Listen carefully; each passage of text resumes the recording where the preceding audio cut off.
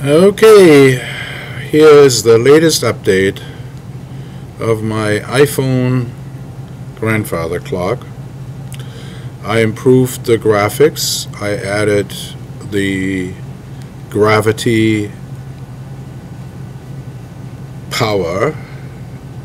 As you can see, in a real clock, this weight is actually under the clock, way under. So I faked it a little bit with the spinning wheel here. So gravity powered grandfather clock. It actually gives power through the escape wheel, transitioned back from the center of the clock here, of the clock assembly, and naturally this weight doesn't travel this fast.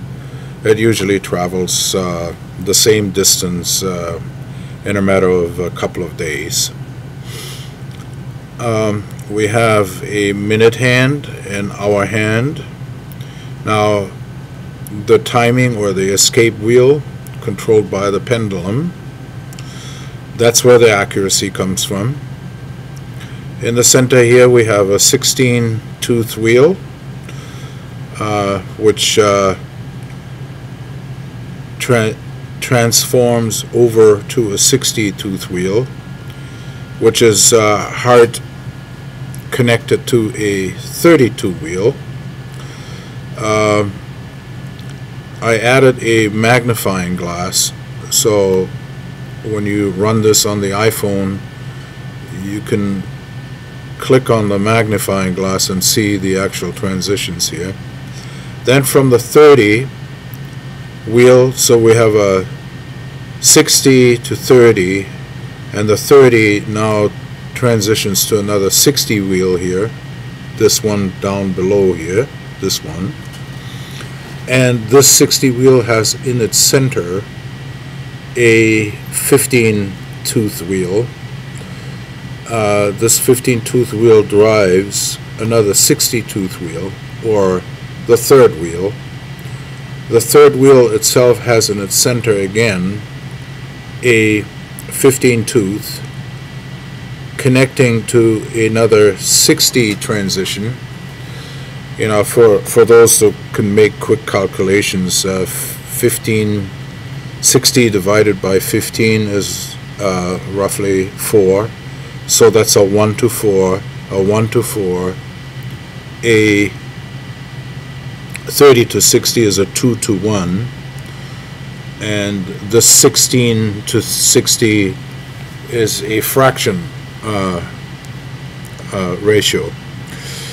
Nevertheless, on this 60 wheel, on this 60 tooth wheel, we have the movement of 1 rotation per hour. That is 60 minutes per hour.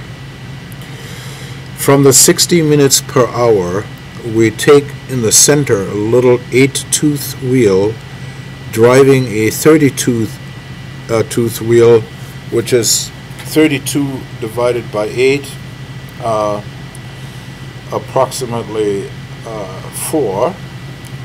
So a 1 to 4 transition, and then from the 1 to 4 transition we transit back from a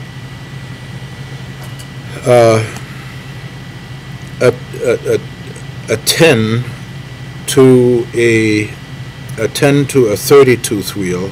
So that's a 3 to 1, which now gives us exactly the 12 hours movement. So this one, this 32-tooth wheel here rotates once every 12 hours. Now I enhanced the graphics of all the movement. I added the magnifying glass for better view of, you know, the interlocking of the mechanics. You know, you can see clearly, and I made the clock face more transparent, so you can see more of the movement. I added the chains, the weight, the pullback chain.